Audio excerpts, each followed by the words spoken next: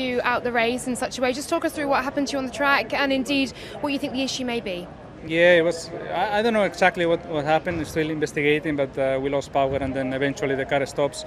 So let's see what we can find. And yeah, as you said, I think the race was good until that point. We were fast. We felt competitive, and unfortunately we lost a lot of points today. Competitive indeed against other cars and also against each other as well. A brilliant battle we all loved to watch between you and Esteban Ocon. What was that like to experience? Yeah, it was good. Obviously, very intense. We had also in Bahrain another fight. So my car for whatever reason today felt a little bit faster than Esteban's car. So I had a little bit more pace, tried to overtake and pull away, which is what I did, and concentrate on Bottas, that he was very fast as well. So yeah, we lost a lot of points today, and we gave points to other teams, but let's see in Australia.